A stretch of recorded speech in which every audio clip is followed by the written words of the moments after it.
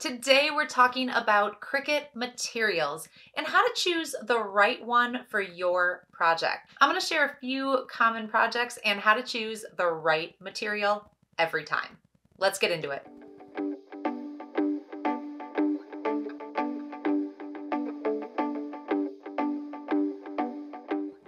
I'm Sarah, you are watching Creative Ramblings, where I share simple craft tutorials.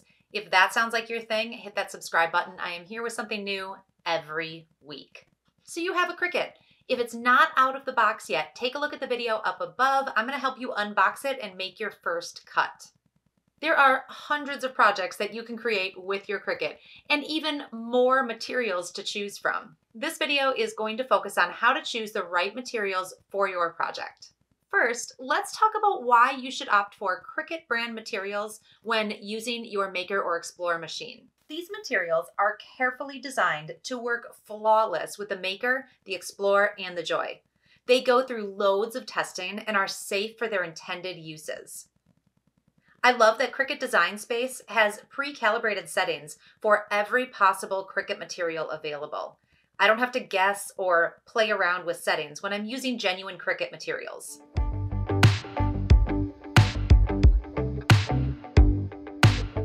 Projects like wood or metal signs or a planter like this right here are going to require a really strong adhesive vinyl. Adhesive vinyl comes in every color you can imagine, along with some really fun patterns and textures and even things like glow in the dark. When making a large project like this planter, which has a really wide diameter, well over 20 inches, you might want to opt for a smart material. These long rolls of permanent vinyl do not require a mat and can cut up to 12 feet. In Cricut Design Space, I'm using a few images that are available with Cricut Access. You can find the whole project linked down below in the description. Now, I've colored 3 of these gold and 3 of these black, and I want to make sure that they're going to fit around the diameter of my planter. Once I have everything spaced out appropriately, I'm going to select the 3 gold items and attach them. This is going to allow me to cut each item from Smart Vinyl. This is going to cut everything evenly spaced for me. So I'm just going to pick the right Smart Vinyl material and then send it over to my machine. Cutting with Smart Vinyl does not require a mat, and this roll feeder makes using these big rolls really simple. Once everything is cut, I can take this big long piece of extra vinyl that I have. I'm going to cut that off and save it. You can attach scraps of Smart Vinyl to a mat and cut them later so nothing goes to waste. Now I'm just going to weed out the excess and use transfer tape to put the gold and the black decals on my planter. This permanent vinyl will hold up really well on this hard ceramic piece.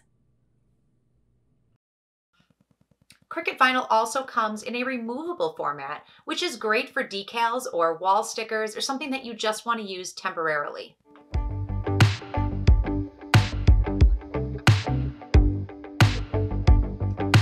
A really popular use for a Cricut machine is cutting your own stencils. You can create your own or grab an image from Cricut Design Space and use that to make a stencil.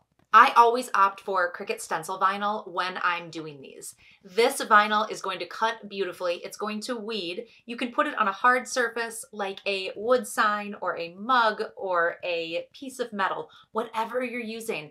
And when you add paint, you're not going to get any bleeding. You can even etch glass with Cricut stencil vinyl.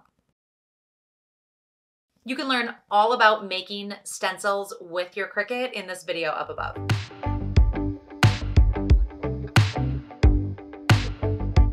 There are many ways to embellish clothing, and even a few different Cricut materials that you can use to do so. The best way to get started is with iron-on. This material was created to adhere permanently to fabric and holds up really well to repeated washing and wearing. I've personally tried a lot of different brands of iron-on, and I always come back to Cricut. The color options are endless, plus they offer lots of patterns and textures too. The material is easy to cut and weed and holds up to a lot of use. I created this shirt for my daughter, and it's made with 3 kinds of iron-on: holographic, glow in the dark, and regular glossy black. I cut all the different layers using my Maker and then used my Easy Press to adhere them to the shirt. Some other ways to embellish fabric include using infusible ink. You can find a quick infusible ink tutorial right up above.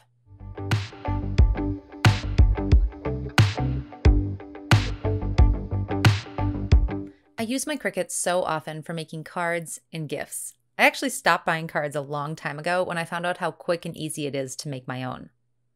Cricut makes 2 card mats, one for the Joy, which makes 1 card at a time, and one for the Maker, which can cut 4. The packs of cards come with folded cardstock, an insert, and an envelope all in one. There's a few different varieties you can check out, and you can make some really special and elaborate cards with these blanks. You can also buy Cricut cardstock. This is thick, colorful, high-quality paper, and it's the perfect material for creating gift boxes, banners, and other home decor projects.